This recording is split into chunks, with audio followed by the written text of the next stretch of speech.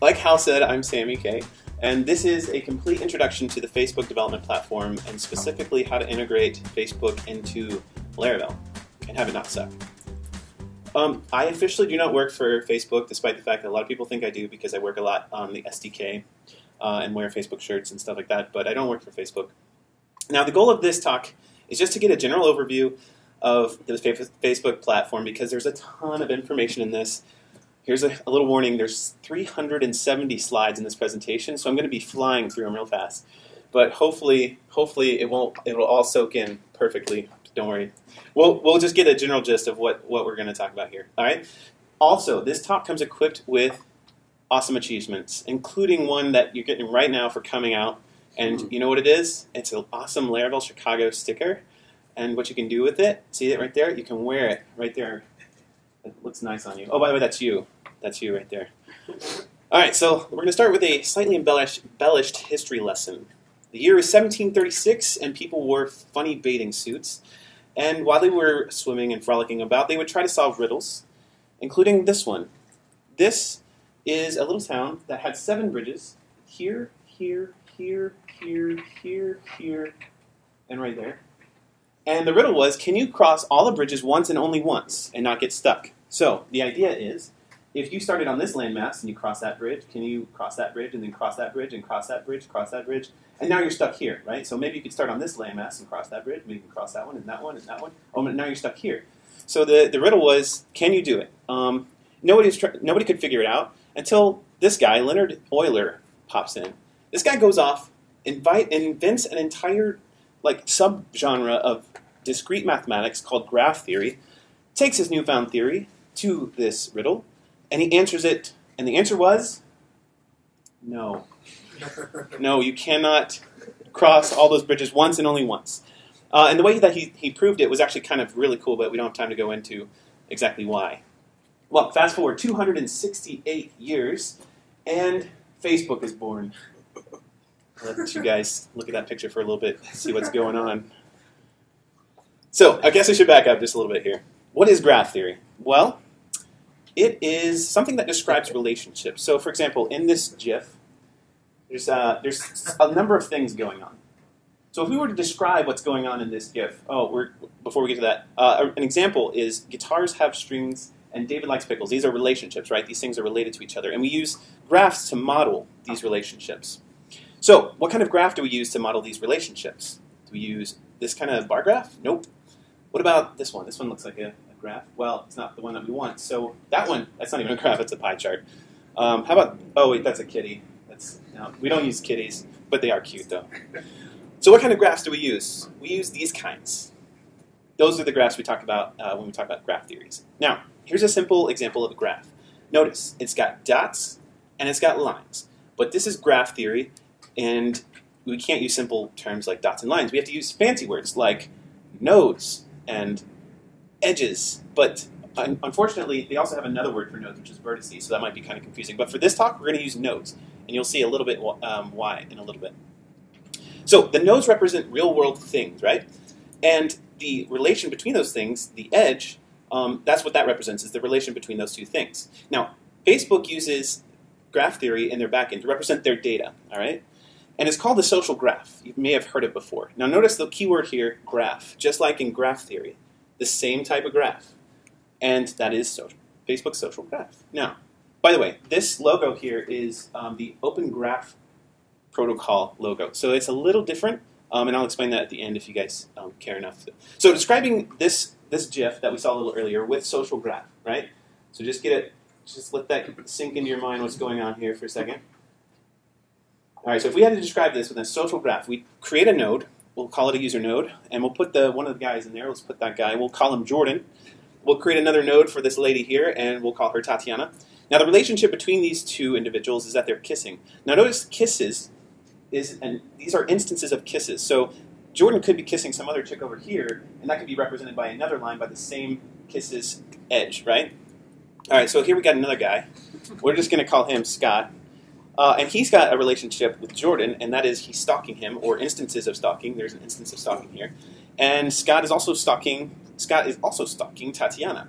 So there's the relationship between these two, which is the same edge, but is related between two different nodes. So Facebook, this pretty much, I guess, describes Facebook's model, like what happens in real life every day, right? People stalking people, people kissing each other, duck faces. All right, so let's see a more Facebooky example. You've probably seen this, maybe not.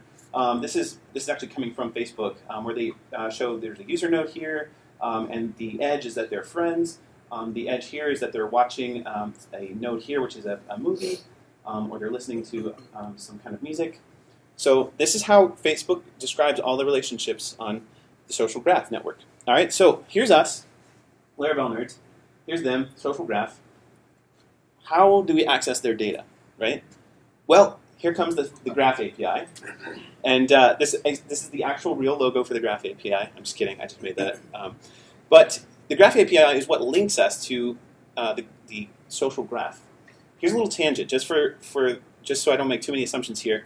What is an API? It stands for Application Program Interface. And it specifies how software components interact. Now, you might be familiar with Laravel's Query Builder API. So this is interacting with a table, and this is the API that you would use to interact with that table. Now, APIs can also exist over the HTTP protocol. For example, here, you make a request to silly.com.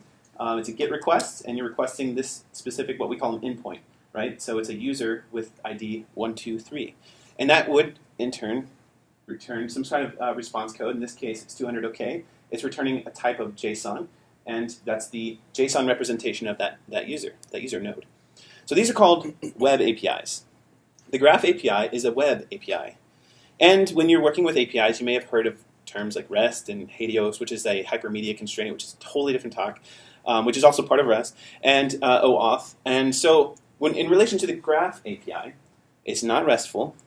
It doesn't have hypermedia constraint concerns or anything like that, but it does use OAuth, and it's OAuth 2.0. It's a flavor of OAuth. But you don't have to know that. That's the good thing. If you don't know what any of that stuff means, it's okay. It's all right, because there's ways around that, and we're going to get to that in a second.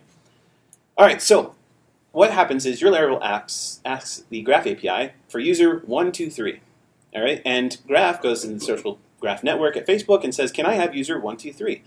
And social graph returns that user node, and in the response, Graph will translate Scott into a actual JSON representation, something that can be used for other pieces of software, like your Laravel app. So here's the too long didn't read version of the Graph API. This is a huge topic, so we're getting just a little bit on this. It lives here at graph.facebook.com. That's where you poke things, and I'll put all these links in the description on the YouTube video or whatever when I post it. It's versioned through the URL with the letter V and then the version number. 2.2 is the current version, the current latest version of Graph, and then you put the rest of your URL request after that. And it's not RESTful, so any of the developers who are really RESTfulites I hear them complain all the time. They're like, oh, Graph's not RESTful. Yes, it's not RESTful, so let's get over it and just learn it, all right? So it uses, as I mentioned earlier, a flavor of OAuth 2, but you don't have to know that. So everything on Graph, users, comments, and photos, these are all things that you'd see on Facebook, right? These are all nodes. Same example from graph theory, right? Yay, nodes. Euler's really excited because we're using the same terminology they were using back in the 1700s. Awesome. So these nodes have IDs associated with them, right? So a little tangent about IDs. User IDs specifically are huge in Facebook. I mean, it makes sense, right? You got a lot of users, you're going to have big IDs. A problem with this that people run into when storing their IDs in the database is they'll use just a normal signed int, and they'll throw a Facebook ID in there. Problem is, signed ints aren't big enough to store the giant Facebook IDs you're going to get. So what you need is an unsigned big int. I know this is a big tangent, but this is a pain point that you will run into if you're not looking out for it. The other thing, comments are associated with some kind of post, right? You're commenting on a post or a picture or something like that. You're going to get an ID that looks like this. It's going to have some number, an underscore, and then another number. They're concatenated IDs returned as strings.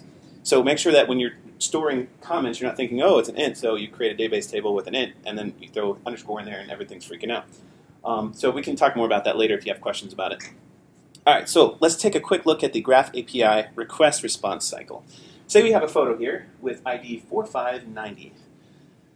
You'll make a request in our Laravel app to graph.facebook.com / the version number / the ID of our photo. And now here's the RESTful people popping in. They're like, whoa, whoa, whoa.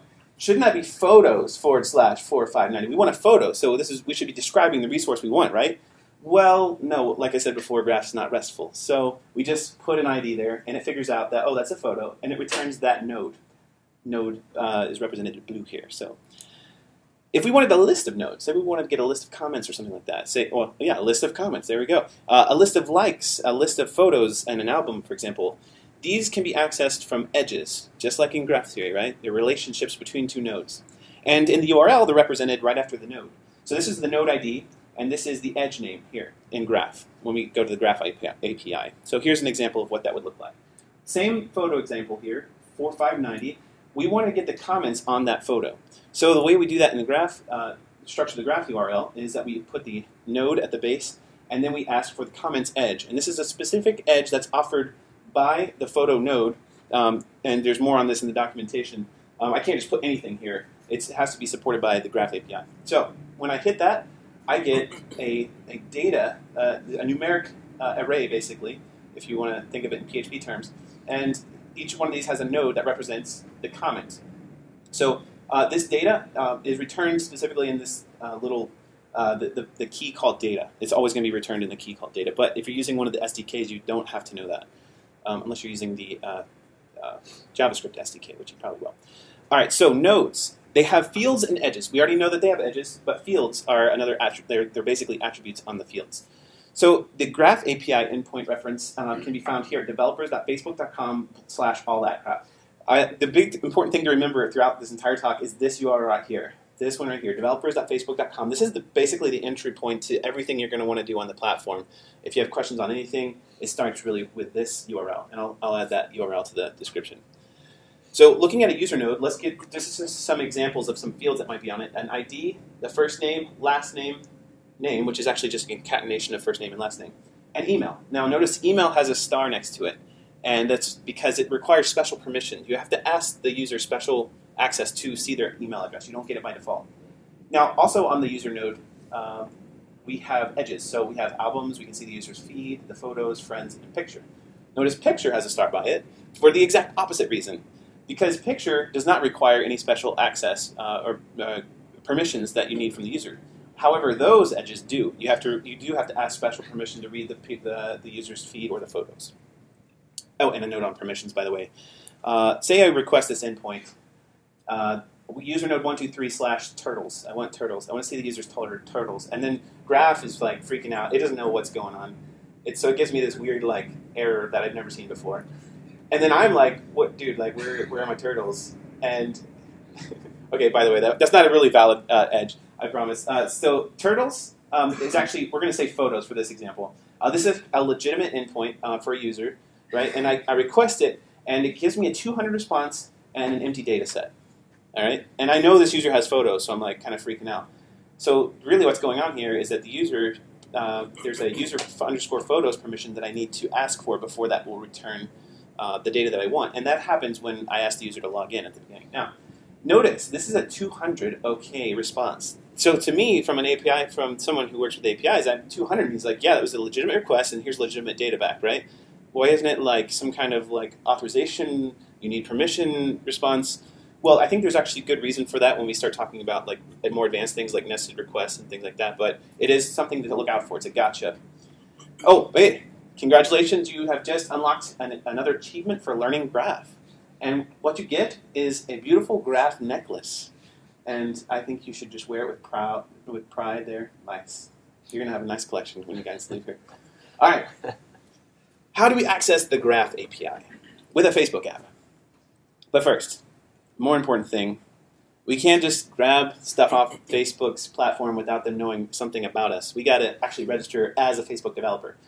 So what you can do is if you go, like I said before, this URL is appearing again, developers.facebook.com, right? You go there, and then at the top here, there's this little tab, I'll zoom in so you can see it, My Apps, and then if you're not a Facebook developer yet, it'll say register as a developer. Then you click on that, and it'll pull up this little modal, and it's going to ask you to accept the terms and all that stuff. Now, I'm sure a lot of you are just used to software asking you to like accept the terms. It's like a book, a whole book long, and you just mindlessly click accept and you go on your way.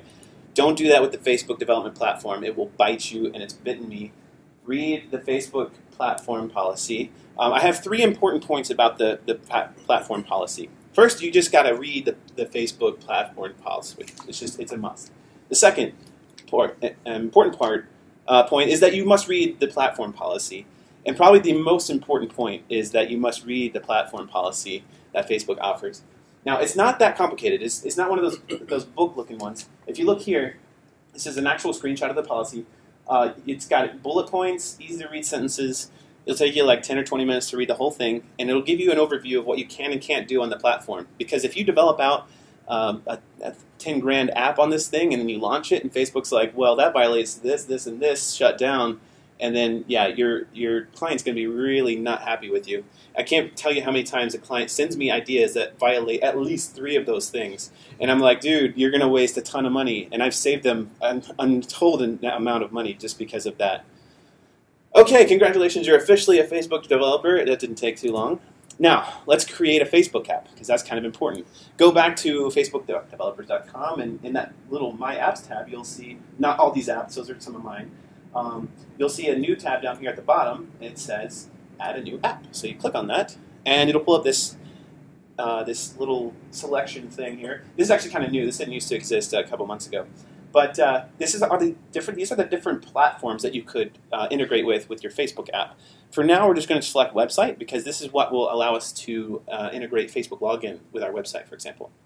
It'll ask you a couple questions, and then bada boom, bada bang, you got a Facebook app. Boom. That wasn't too hard. Like, it's really super easy to make a Facebook app.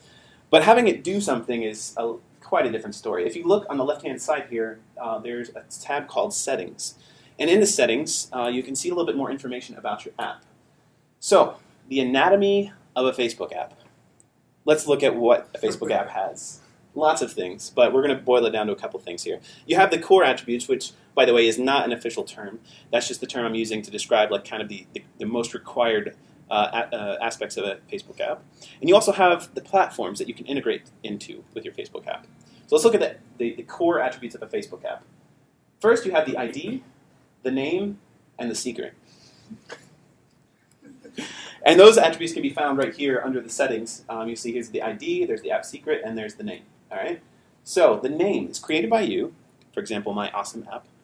And I don't think it can contain words like Facebook and things like that, but it'll tell you if you're naming something wrong. But it's just whatever you want to call it. App ID is a numeric identifier generated by Facebook. It's a long one.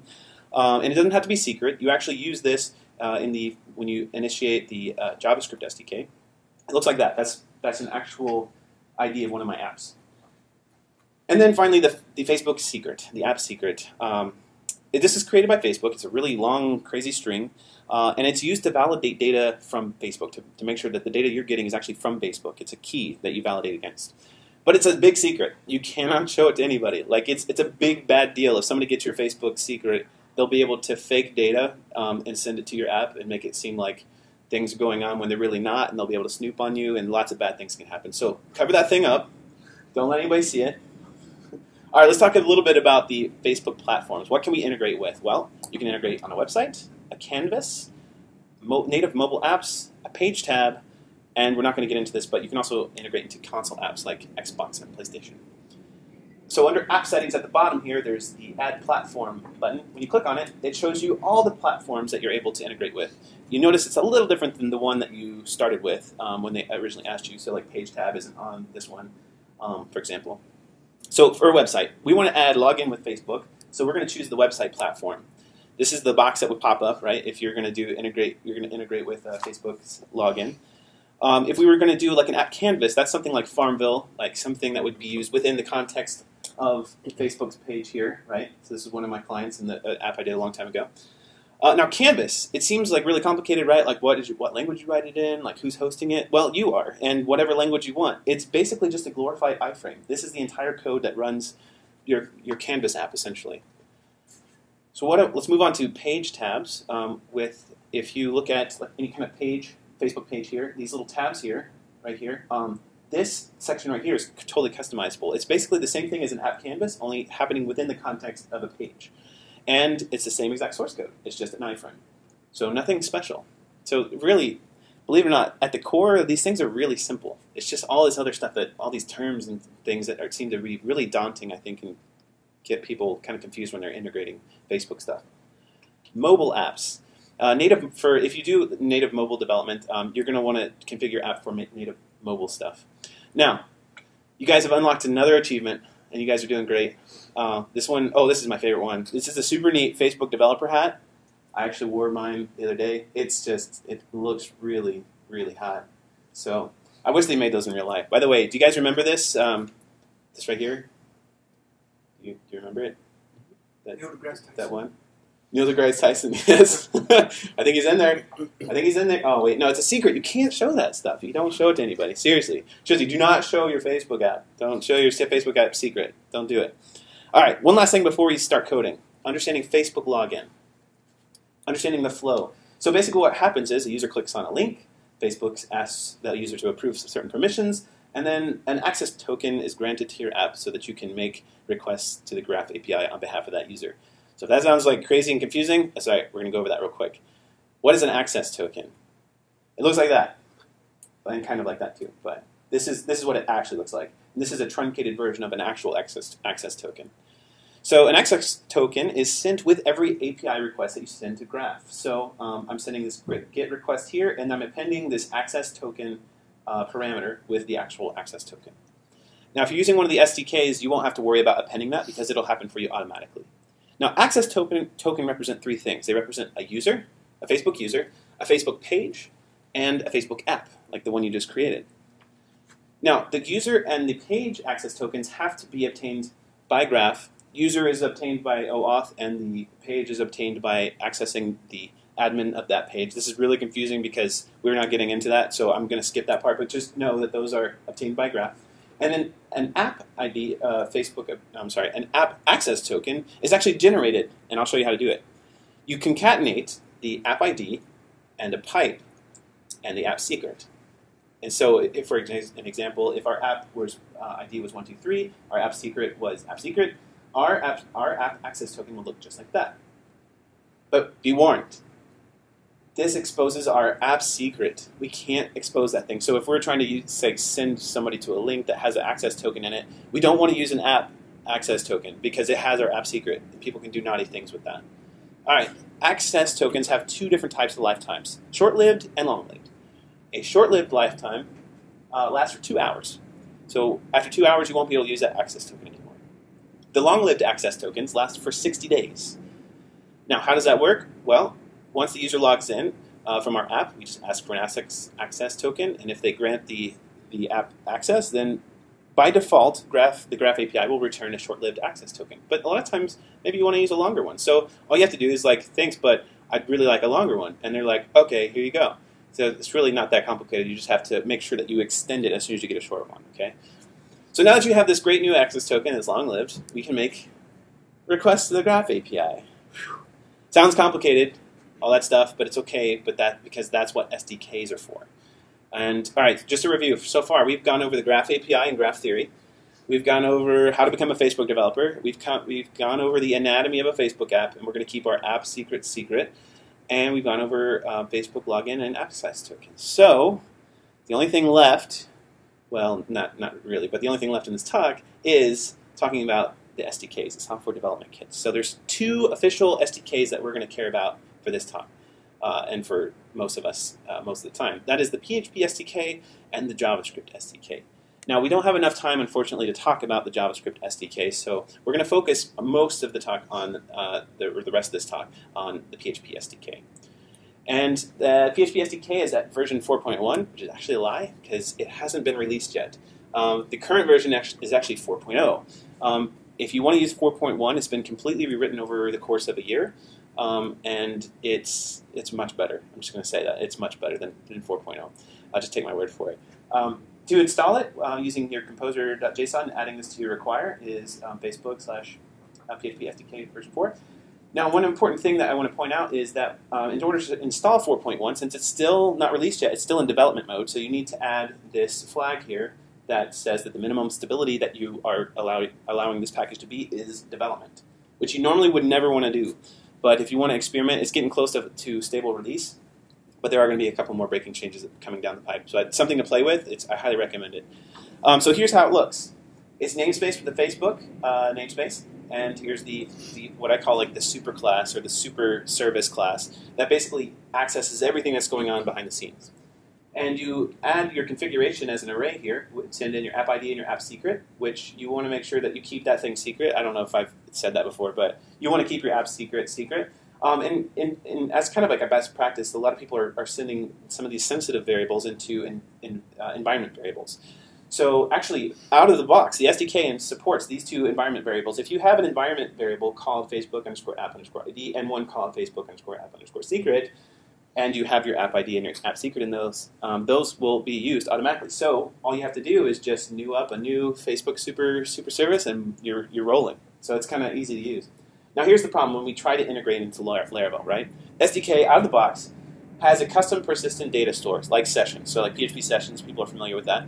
In Laravel, we have these other ways of handling sessions, right? What if we wanted to use APC, or what if we wanted to use Redis, or something like that? So out of the box, the SDK is going to try to use native sessions. So that's going to be a problem if you're using Redis and you have a multiple distributed computer, and all your like one request goes to this computer and one request goes to that computer. If you're using native sessions on one of those, sometimes that user is going to be logged in, sometimes they're not, based on which request or which server that they went to on that request. URL detection, it's got some built-in URL detection, but Laravel stuff is better.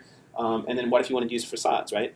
There's some other issues there going on, but those are some of the main ones.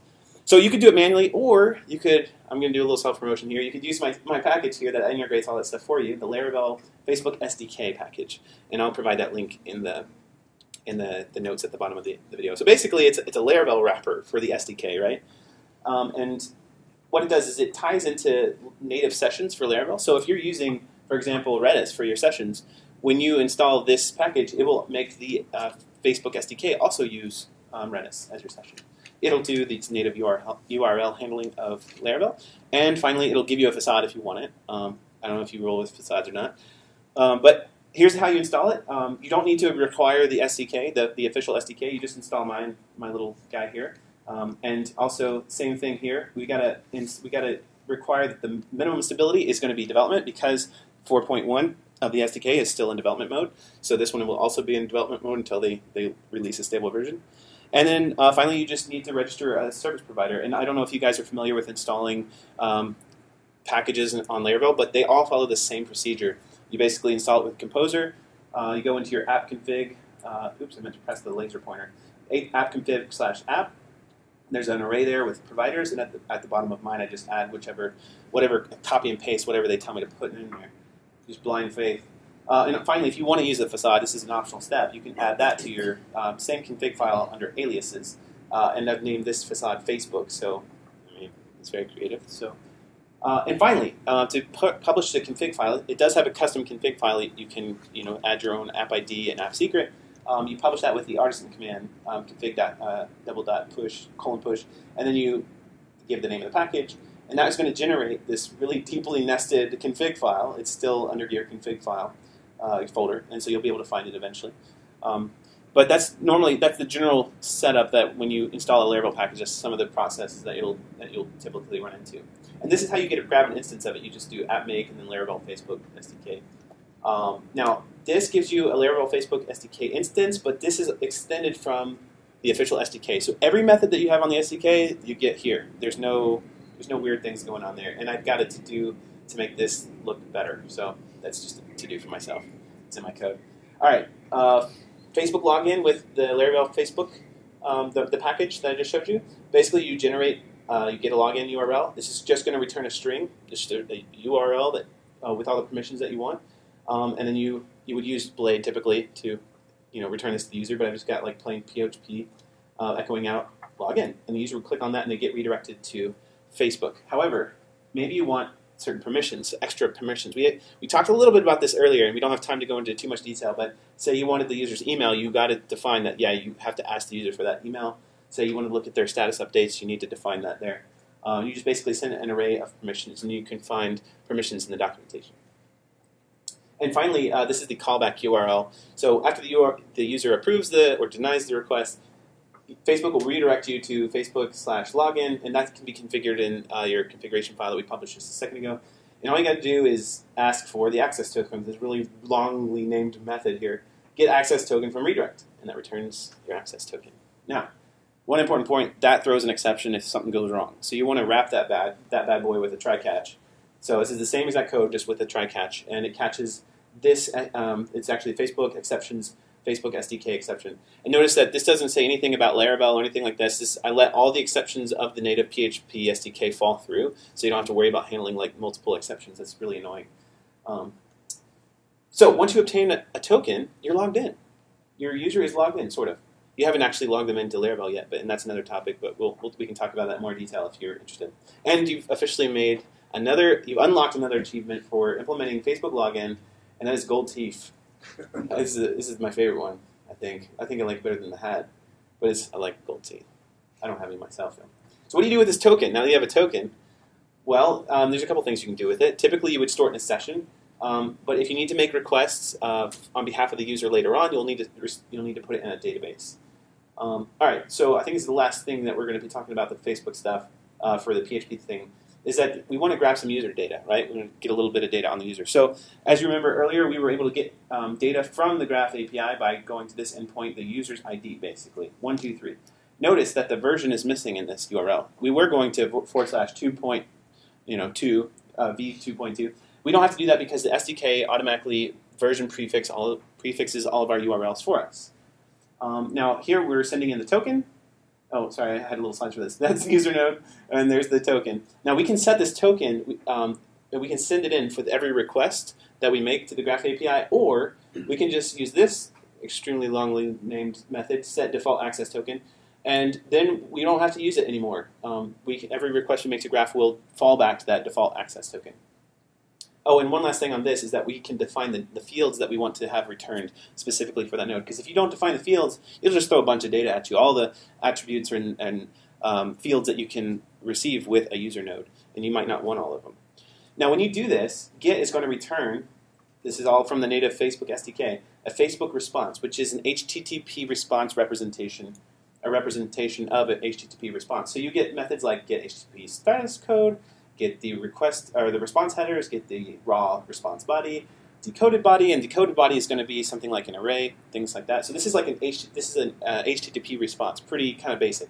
So if you want to do something more with that, say you wanted to, like you requested a user node, you want to get something more user node-y looking. Well, you can use this, get graph object, and that's going to return a Facebook /graph node /graph object, and that is a collection. Now, there's a little gotcha here. Something that's coming down the pipes probably within the next 2 weeks. Graph object is probably going to be renamed to graph node, so that makes a lot more sense when you're dealing with nodes and edges. You don't want to be dealing with objects and lists is what they're called in the SDK right now, so that needs to change. So we're going to assume that it's going to be graph node from here on. So graph nodes actually extend from a collection that was written by Mr. Taylor Otwell, who also wrote a little bit of the code for Laravel. I don't think he wrote that much. But it's actually the same exact collection stuff that you would expect in a Laravel app. So you can do like iterations over it. You can have array access. Like if you're familiar with all that stuff, you got that, and it's really nice to work with responses from Graph. Now, there's not just just a default Graph node. There's actually these subnodes that represent different objects or different nodes on Graph, like a Graph user. And they're special. This is how you would get it from an HTTP response from Facebook. Here's the Graph page, so if you want like a Facebook page node, a Graph album if you want like an album of photos. And these are kind of neat because remember way back when we were talking about this user node and it had these IDs, first name, last name, email, and all these edges. With the user nodes that we receive from the SDK, we access those fields with these methods here. And interestingly here, this one, get significant other. I didn't even really remember that there was a significant other option on here, but there is a field that Facebook, the Graph API will return called significant other, and it doesn't contain just like a string or an ID. It returns a node. It returns a user node specifically. So when you get partner and this method, it'll be automatically cast into a Graph. I went too fast there. It'll automatically get cast as a Graph user node. So that's kind of nice. So like this has been a lot of technicalness going on. So I think we just need a little break to look at something not technical because this was I can't get enough of that. So all right, last thing. We're just going to wrap it up real quick with a little look at the Facebook SDK, or the JavaScript SDK, because we really can't talk about the Facebook development platform without talking about the JavaScript SDK, at least a little bit.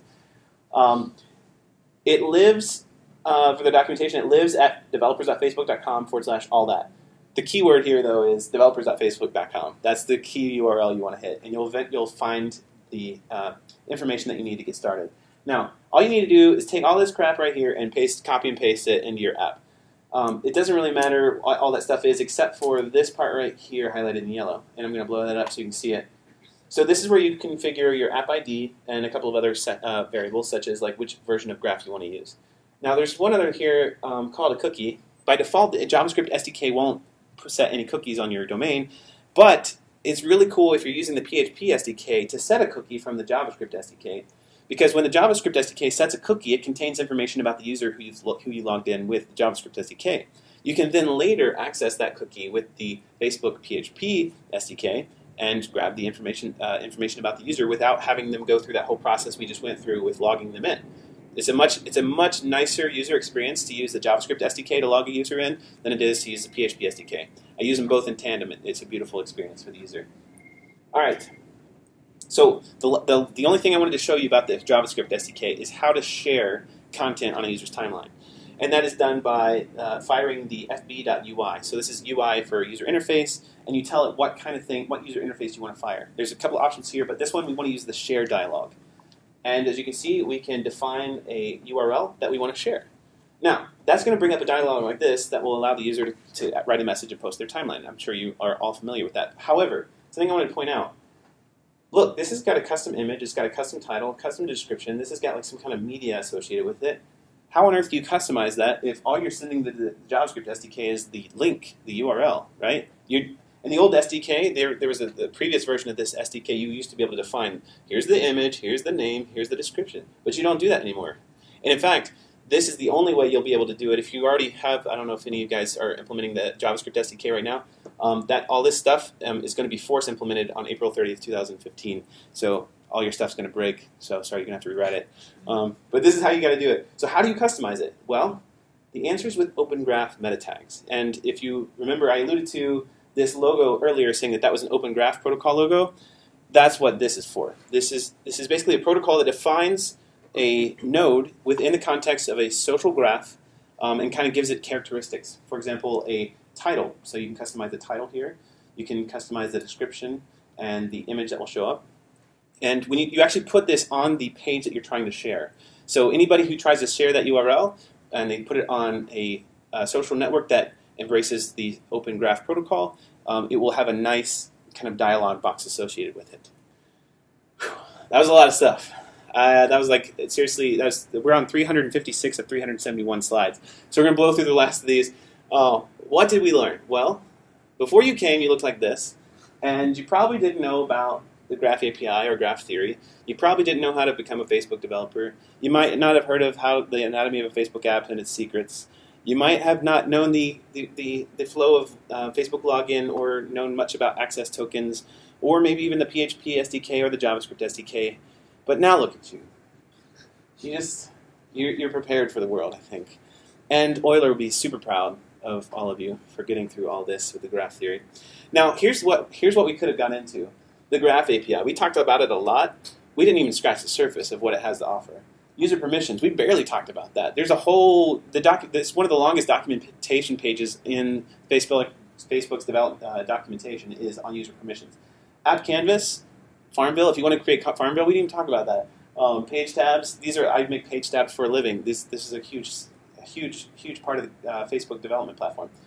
Test user and test apps are really cool because you can create a whole user, like an actual Facebook user, and log in as that user and do whatever you want. You can spam it, you can post crap, and you can test your app, like really hit it hard, and none of that stuff will get counted against your account because it's a test user. It's like a sandbox environment for you. And also test apps, which allow you to kind of send different apps configuration files to different developers so you're not sharing the same app secret and things like that. That's really nice. And there's tons more. Real-time updates, all kinds of stuff. But here's the next step for you guys. Just get in there, create an app, and play. So you got that developers.facebook.com. That's your entry point. That's all you got to remember from this whole talk.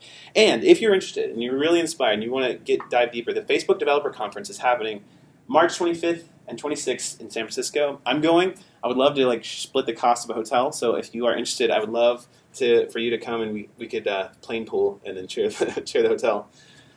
And that's the end. Thanks so much, guys.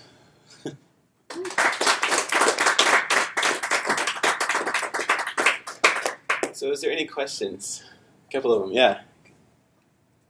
Me? Yeah. I know that the dialog box that sometimes that appears, you can approve or deny some of the permissions. So what happens with that then? So does your app have to check, what was returned, and I guess how do you? Yeah. So the question is, when you ask a person to log in, they'll be presented with the option of disabling certain permissions that you're asking for. And so what happens then is your app will still get granted an access token if they approved at least one of those permissions. But what happens is you won't have access to the permission that they denied. So what you have to do is make a call to the Graph API at a certain endpoint to look for that user's, I think at the edge is called permission. So you would send the user ID /permissions, and then you would get back basically an array of permissions that the user granted you. So it's kind of like calls back and forth to the Graph API to check it. Yeah, good question. So is your Laravel SDK depending on the version 4.1 or 4.0? Oh, yeah, good question. I didn't clarify that. So the question was about the version of the Laravel Facebook SDK and if it's depending on 4.1 or 4.0. Version 4, okay, so there's lots of versions going around here, so I'll just talk about the Laravel SDK. The Laravel SDK right now is in version 1, and it's stable. And you can install it, and it's in the backend is running the current SDK code. Version 2.0 is my pre-release version of the code that's running on 4.1. And it's been refactored. I tore out tons of code that didn't need to be there. It's super lightweight now, and it mainly relies on 4.1 of the SDK. So, yeah, good question. Which graph database is Facebook using? The question was, what database does Facebook use? Is that what you said? Yeah, they use. I don't know exactly what they use. They have open sourced a couple of data stores. It's not just a database. They have like these insane, like rewritten from the ground up kind of database things that you can find at, I think it's github.com/Facebook. I think they open sourced it. But yeah, they rewrote PHP. They rewrote all their database stores. Like they rewrote everything just customized for them. So it's like lightning fast, whatever it is. Wait, that's a good question. No, I don't know. It's a custom thing. Yeah, what's up? So if I was writing an application that I wanted Chinese users to enjoy, and like say that my app's not blocked in China, but I suppose if all the communication with the Facebook API is happening on server side, it's no problem. Well, I don't know. I mean, actually, maybe not, because for them to log in with OAuth, they're going to have to use contact directly with Facebook. So in other words, like what problems are you going to run into, or where are you going to run into them when users from China are trying to use your app that's using your Facebook plugin? So are you saying like if China has has blocked your app, for example, or China's blocking Facebook? Gotcha. Right? So you can't use Facebook in China. Gotcha. So what's going to happen when somebody like my app's not blocked, but I'm actually I'm trying to use Facebook? What's going to happen? Good question. So the question is, Facebook is blocked in China. How will that affect your app if you're using Facebook login? Well, Facebook login is going to be broken because you won't be able to ask Graph for access tokens. But your apps, if you're running like an app canvas or a page tab, those are all just hosted on your own server, and they're pointed to whatever URL you provide Facebook. So those will stay alive, but you just won't be able to receive any data from Facebook, unfortunately. Something else we didn't talk about, because we didn't talk about Canvas or Page Tab, is that when a user first visits your Page Tab or your Canvas app, your app will receive a post method. Like using the post method, there'll be something called a signed request posted to your app, to whatever URL that you're saying is the entry point of your app, and that will contain information about the user. And that's important information that you would make decisions on like showing a like gate, which by the way, like gates are dead. Facebook killed those. So, but they would use signed requests to look at the information about the user and the page and the relationships and stuff like that. So, yeah, stuff would break, I guess is the short answer. Does that answer your question? Okay. Cool. Anybody else got any Facebook-y related questions or cool ideas to start off with? What's the most surprising thing in their policies, their white paper for what you can and cannot do? The question is, what's the most surprising platform policy? They're really, I guess the one that keeps coming up is the one about what you're able to, how you're able to incentivize and what you're able to incentivize users to do. So you used to be able to incentivize users to like a page, for example, and there would be, like I just mentioned, a like gate that would be like our page to view our content. Well, they changed the platform policy to say you can't do that anymore. You can't incentivize users to like your page. And so it gets into like this gray area, and I'd love to ask a Facebook platform policy expert on this, is that sometimes an ad agency will want to offer promotion for doing something on Facebook, and that something on Facebook gets kind of blurred in the platform policy, and like, are they able to like really incentivize this action or not?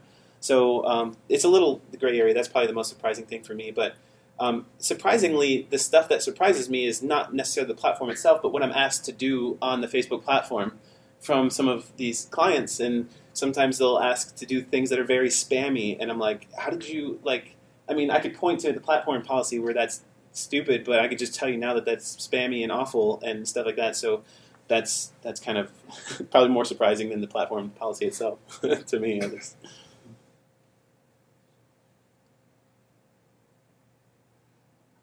I have a comment that I Yay. can repeat in the microphone. Your presentation was amazing. Oh, thank you so much. Thanks so much. I love all the artwork. Oh, thanks. I was done with my little trackpad. I'm like, I like make a line, it goes over there. I'm like, Control Z. Yeah. Thanks so much. Any other questions or anything?